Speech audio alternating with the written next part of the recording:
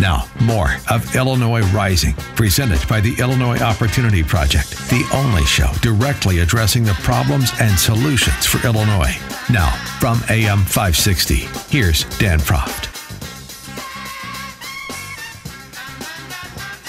Dan and Joe Kaiser back on this edition of Illinois Rising. And Joe, veto session began this week.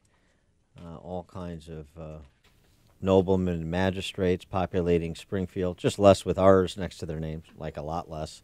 Looks like we're going to be, the net is going to be -7 in the House, down to 44 of 118 in the House, Republicans, and down to 19 of 59 in the Senate. The response has been, the response was, more of the same. The Mott's party, both parties, more of the same. Durkin and Brady reelected without opposition to be their caucus leaders. Tim Schneider will stay as state party chairman, presumably, and we'll just continue on.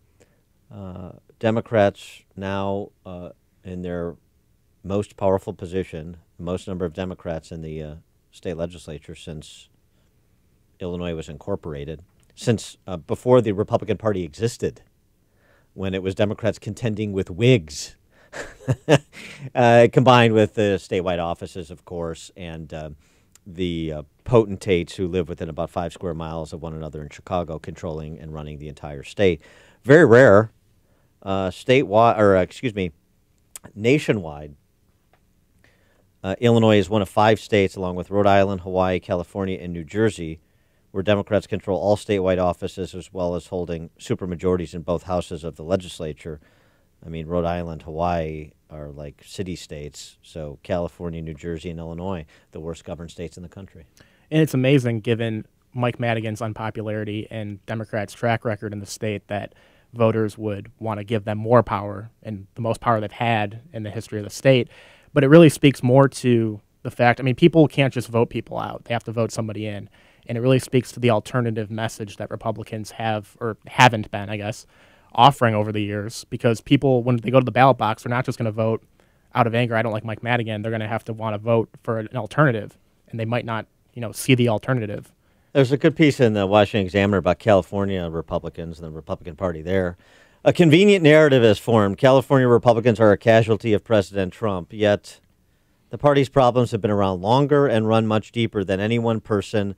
From money to grassroots organization, California Republicans are completely outmatched. And if you wanted to apply that to Illinois Republicans, which you absolutely could, you would add, and complicit with Chicago Democrats, which is the Mott's party, more of the same. And so that's what we'll get.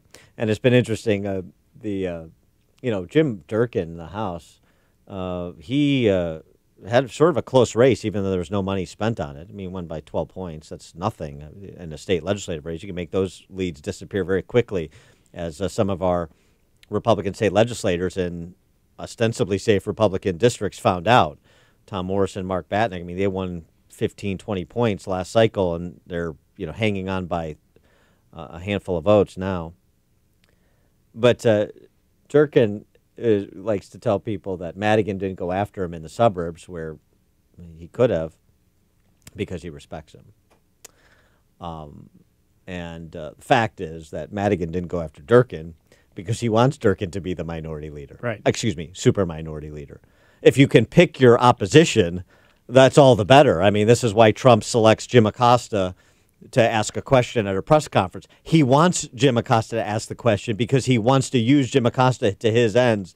And so not only is Mike Madigan selecting the leadership of the Democrat Party, he's de facto selecting the leadership of the Republican Party with Republican complicity in that selection. And so why would anything change? Right. I mean, the New England Patriots would love to play the Cleveland Browns every week if they could. I mean, and select their quarterback. Yeah, right. Yeah. And why is bragging about respect for Mike Madigan even something you would want to boast? Yes, he obviously sees you as a real worthy adversary. 44 seats, you knucklehead. I mean, it's so laughable, but this is the pathetic contortions Republicans are undergoing to try and rationalize their own incompetence and cowardice and super minority status. And the status right now of Republicans is all up in the air. And you see it even in veto session right now. The first day of veto session, Governor Rauner had 39 bills overridden. He has, I mean, he's on his way out, but he has no friends in that chamber right now. And then he's going to be gone. His money's going to be gone from the party. It's just in complete disarray, and there's no clear path forward unless, you know, the path they're on right now is the one that continue, but it's not a successful one. Fell in love with the checkbook, and the Pied Piper led Republicans down the primrose path to oblivion. I mean, the conversations that are happening, some of the other states are at least semi-honest. In point of fact, next door, Indiana Democrats on the brink of extinction as well. They're actually having a legitimate conversation about what do we do and how do we retool and re-engineer and reintroduce and represent ourselves. Because you've got Indiana, they're the opposite. They're the 180 degrees. 9 of 11 members of their congressional delegation, both U.S. senators now with bronze victory. Obviously, all the constitutional officers in Indiana, majorities in the state legislature. That's Indiana. And we're the opposite. Soul searching going on among Indiana Democrats, steady as she goes going on with Illinois Republicans. You wonder why Indiana is so attractive to so many Illinois Republicans.